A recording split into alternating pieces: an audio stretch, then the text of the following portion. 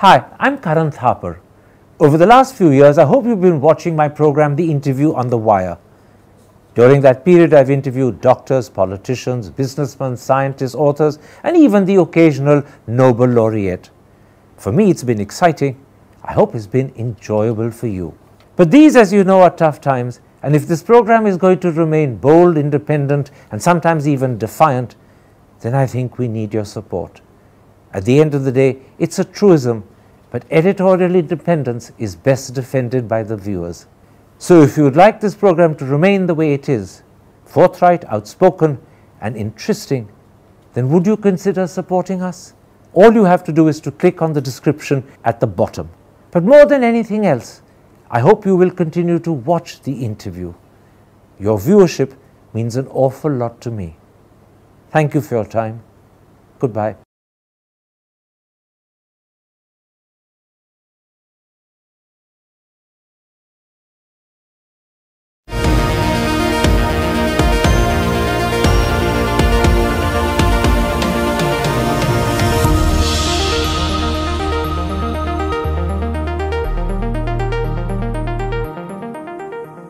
Hello and welcome to a special interview for The Wire. It's hard to know what are the precise words to use to describe the situation in Sri Lanka. Is the country witnessing a popular uprising? And has governance and much of the state actually collapsed? Those are two of the key issues I shall raise today with the Executive Director of Sri Lanka Centre for Policy Alternatives, Dr. Paikyasoti Saravanamuttu. Dr. Saravanamuttu, arguably Saturday was perhaps the worst day in Sri Lanka's nearly 75 years of independence, when thousands stormed the president's house, the president's secretariat, the prime minister's official residence, and later in the evening, his private house was set on fire. How would you describe what happened on Saturday? Would you call it a popular uprising? Or does it in some senses approximate a people's power revolution similar to what we saw in 1986 in the Philippines when Ferdinand Marcos was driven out of office and succeeded by Corazon Aquino? Yeah, I would say the latter. What happened that day was very much an expression of the power of the people. They felt that they'd had enough, that it is only them expressing their anger, their frustration, their bitterness, whatever, that could get Gotabaya Rajapaksa out. They have been demonstrating and protesting for this outcome now for a couple of months, and they succeeded. And they succeeded in doing it non-violently. Apart from the burning of the Prime Minister's personal residence, and there are questions there with regard to who actually did it, as to whether the protesters were in any way involved or not. Apart from that, it was a really peaceful, non-violent expression of people's power. They were sending the message out that, look, we are the people who are sovereign, therefore we have the power, you cannot ignore us. So this is people's power that we've witnessed, people's power very similar to what we saw in the Philippines in the mid-80s. Absolutely, yeah. Absolutely. Now, sorry, I interrupted you. Please carry on. No, go ahead.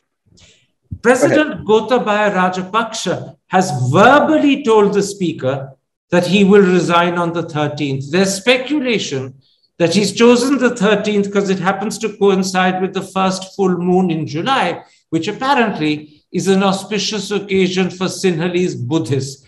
Could there be some truth to that speculation? Well, President Gotabaya Rajapaksa was supposed to have an astrologer called Nanaka, who he is said to have consulted fairly frequently. And she was supposed to therefore be a key opinion maker and influencer as far as Sri Lankan government was concerned. So I won't be surprised if there is that element to it, because as you know, a lot of our South Asian politicians do rely on astrologers and various superstitions. So that's entirely possible. But it's extremely important that the letter is sent to the speaker, because without that letter, nothing else can happen as far as the constitutional process is concerned. You've taken the words out of my mouth in a sense, Dr. Saravanamuttu. Do you believe the president will actually resign on the 13th? And I'll point out the 13th is just 24 hours away. Or is he simply playing for time? Because that critical letter to the speaker, which will formalize his resignation, still hasn't been sent. He's spoken verbally to the speaker. Apparently, he's spoken verbally to the present Prime Minister, Ranil Wickremesinghe, but that critical letter is missing. No, absolutely. I hope and pray that he does send that letter and that, this is not another ruse for him to continue in office. I don't quite see, though, as to what he hopes to achieve by being in office, given that the protests will only intensify. The protests will only intensify, and then you could have the possibility of violence yet again. So he has to go. It's absolutely important that the letter is sent. So this prevarication, this deliberate delay in sending the letter is tantamount to playing with fire. Absolutely. Absolutely. It is tantamount to playing with fire because the protesters are not going to accept Gotabaya Rajapaksa as president of Sri Lanka anymore. Now, the BBC on Sunday reported that President Rajapaksa was on a Sri Lankan naval ship, but very much within Sri Lankan territorial waters. Yesterday, the French news agency Agence France-Presse reported that, in fact, he had been taken to an Air Force base at Katunaika, which is adjacent to Bandaranaike International Airport. Do these moves suggest that he's preparing to flee the country? Yes, I suspect that is what it is all about. He is, even if he does not resign, I don't think he plans to stay in the country. He could say that he's going abroad for medical purposes or whatever and have an acting president in his stead. But yes, he is not going to remain in Sri Lanka. I think that's what this shows, because he can't show himself in public. He hasn't yet spoken to the people of Sri Lanka directly. The communication is through the speaker.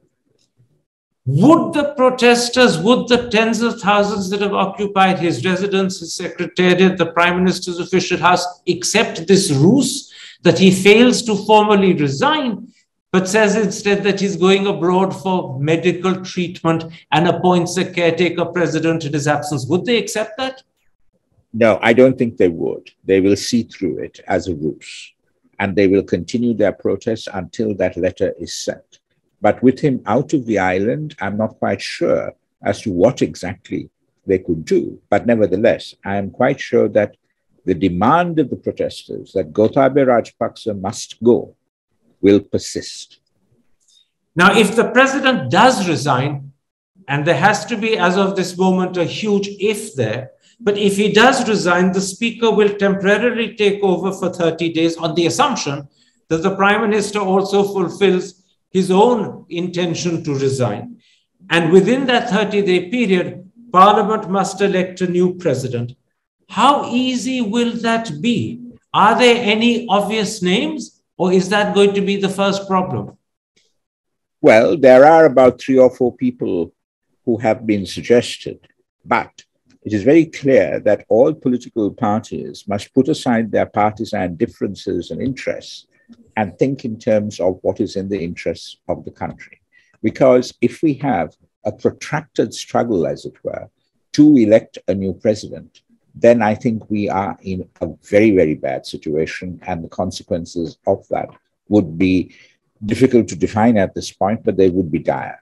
No, so I think that there are a couple of names that have been suggested, and one needs to coalesce around 1 or 2, or indeed 1, so that we can have a speedy process and get back to some sort of normalcy and get back to the negotiations with the IMF and all of that, get a new government as fast as possible.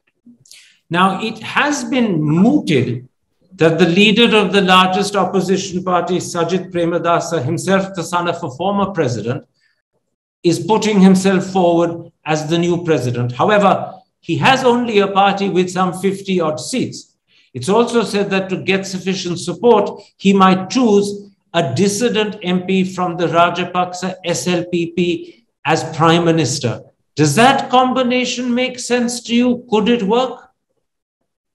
Well, it would work as long as the other members of parliament agree to it. First of all, they would have to vote in Sajith Premadasa as president. And secondly, they would have to accept whoever he chooses as prime minister, because the prime minister then could be turfed out if they disagree by a vote of no confidence. So whatever the combinations are, it is important that we choose the most competent and credible people and put aside the party differences. You've put your finger, in a sense, on the nub of the problem, haven't you, Dr. Saravanamuttu? Because the new president has to be supported by a majority in parliament, but by far the biggest party in parliament with a majority on its own is the Rajapaksa SLPP. So whoever is president, the Rajapaksas would have to accept that they are willing to have this person.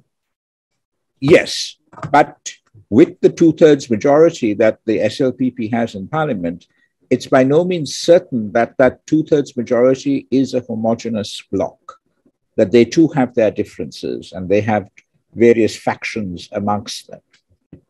So dissident factions within the SLPP could actually provide a majority for, say, for example, someone like Sajid Premadasa, where everyone else could coalesce around him. Absolutely. Yes, that could well happen.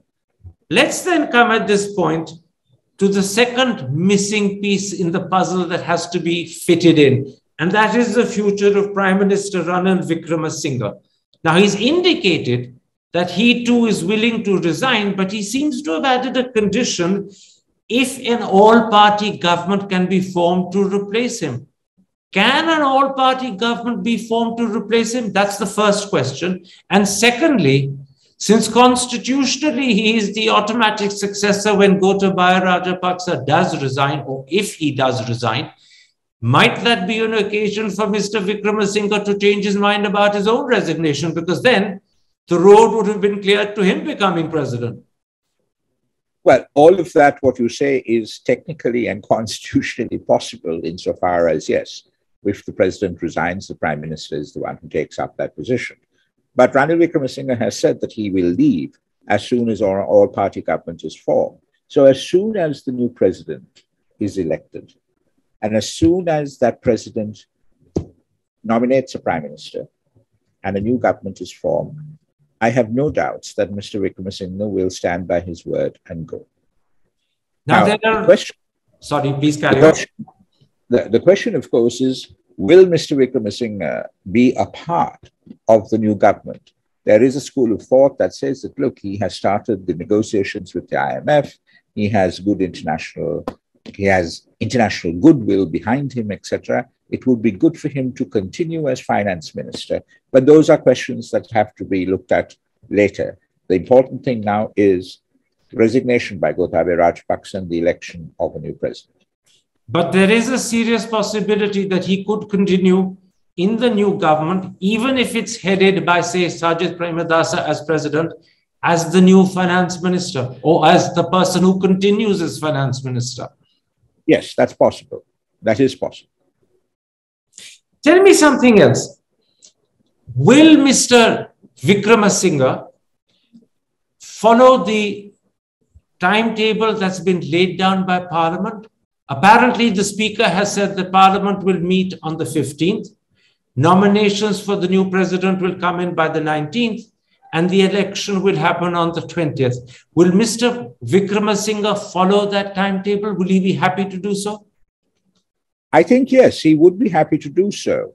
The question also of him being part of a new government, I suppose, also depends on whether the people in the Argalaya or the struggle, the protesters, will accept him as part of a new government. That is a question that has to be looked into. But I think as far as the timetable is concerned, I don't think he should have any problems with it. What's your answer to your question? It makes a lot of good sense to retain Ranil Wickremesinghe as finance minister, both because he's established contacts with the IMF and because he has a lot of international recognition. But will the protesters who are adamant to see his resignation accept him continuing in a lower capacity as finance minister? What's your answer to that question? Well, I would imagine, though, that the protesters would not want to see Ranil Wickremesinghe as part of government, given all that has happened. But the argument of those who say that he should be finance minister or that he should continue with the discussions with the IMF, there is a sound basis for that, given his expertise, his experience, the international goodwill, and all of that. So he may not be then finance minister, but hopefully his expertise and experience can be brought to bear on the continuing discussions with the fund. Now, there are a lot of, how shall I put it, ifs and buts in the scenarios we've been discussing. There are a lot of conditionalities that we don't have the answer to. Is there therefore a danger that the government may completely collapse without any coherent replacement, thus pushing the country closer and closer to political anarchy?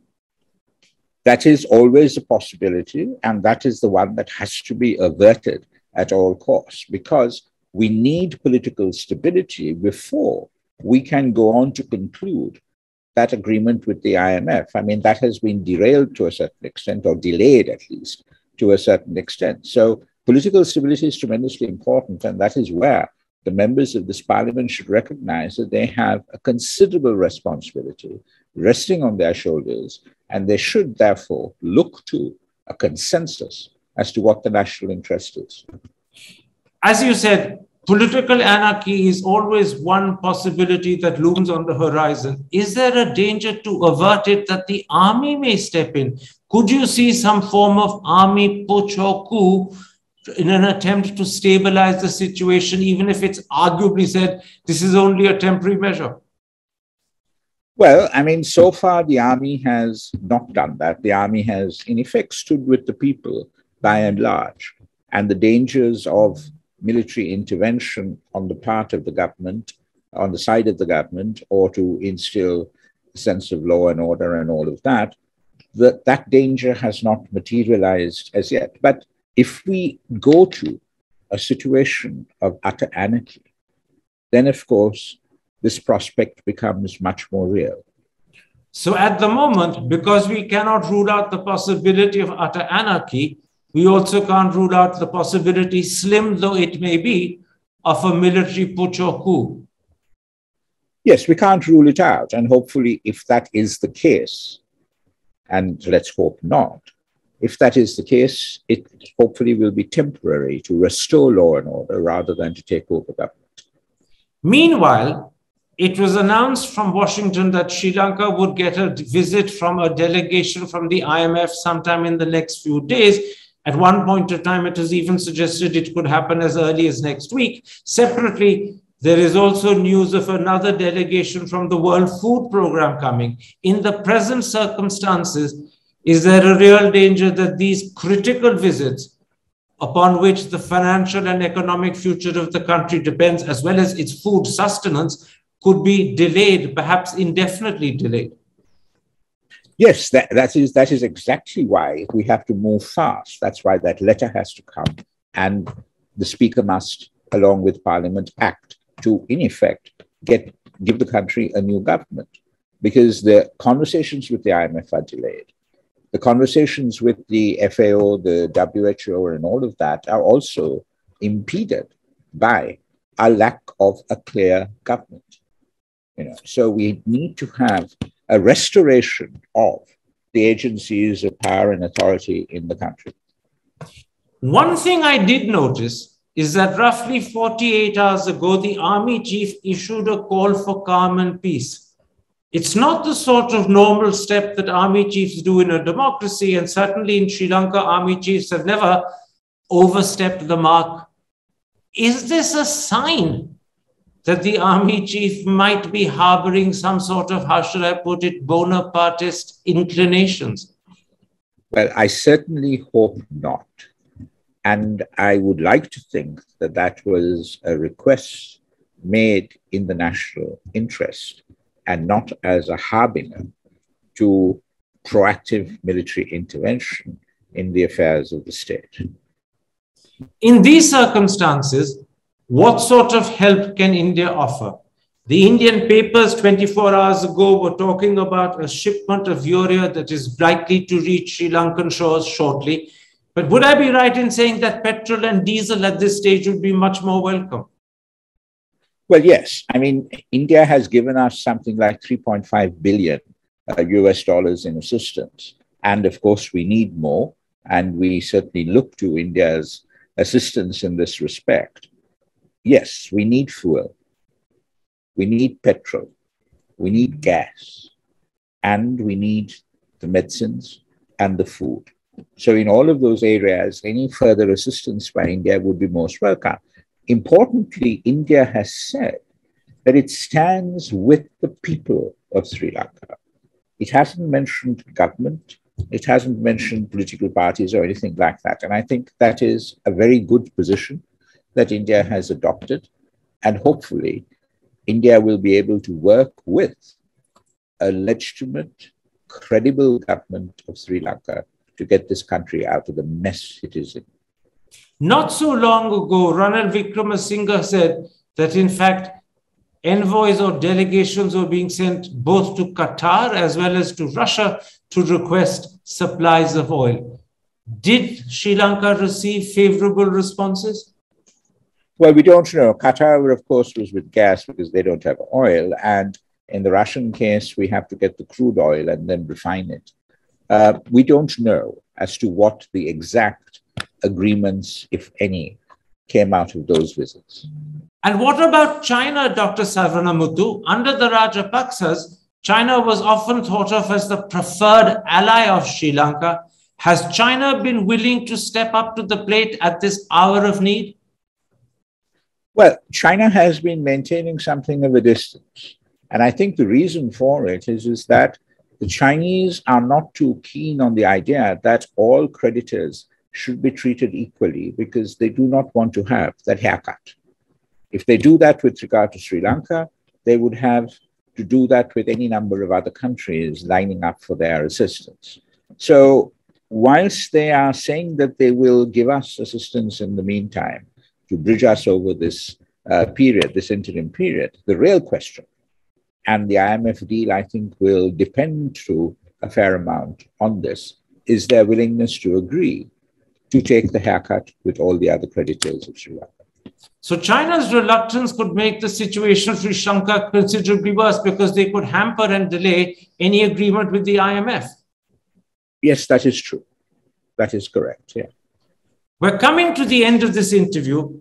One of the impressions the world has gained, particularly after those dramatic, unprecedented scenes on Saturday, is that Sri Lankans have lost all faith in politics and in politicians in particular. How worried are you about the situation developing in your country? Well, yes, they have lost faith in the existing political class or the 225 members of parliament. But hopefully they will not lose faith in democracy, in parliamentary democracy. And that is why we need to move towards an election. We need to have new people coming in, people who will have the credibility, who will have the expertise, and indeed the experience too, to put us on the right track as far as governance is concerned. We need to start afresh. We need to rewrite our social contract. How confident are you that Sri Lankans haven't lost faith in democracy? After all, the Rajapaksas came to power with a huge democratic majority, one which was celebrated by the country, one which was taken by many as a triumph of the will of the Sri Lankan people. So how confident are you today that the disillusionment with the Rajapaksas won't lead to a disillusionment with democracy itself? Well, given what has happened so far, and given that the Argale or the struggle, they have put out a series of demands in terms of what they want to see as far as governance is concerned, I still have a considerable amount of faith in our people's belief that democracy is the best form of government, and that, yes, we've had temporary setbacks in terms of the way that it has functioned, but that they have the will and the resolve to put us back on the right tracks. In which case, my last question, how do you see the next 1 month in Sri Lanka? Well, I hope and I pray that in the next month in Sri Lanka, we will have an acting president, an interim government. We will have an abolition of the executive presidency, which will be voted for by 2/3 of our parliament, and a referendum, which can be done along with a general election. Then I'm very tempted to ask you this: if your hopes and prayers are borne out, and I join you in sharing those hopes and prayers, what will Sri Lanka look like 6 months from now or a year from now? Or is it just too difficult to say? I think it's too difficult to say, but hopefully in 6 to 8 months, we can begin to outline the trajectory of recovery. We can sort of begin to put ourselves back on the road to recovery, but it's going to take about 1.5 years to go back to the pre-crisis situation, and indeed about 10 years to set all of this right, because there are deep systemic problems that have to be dealt with. In other words, Sri Lanka has lost a whole decade, as much as that.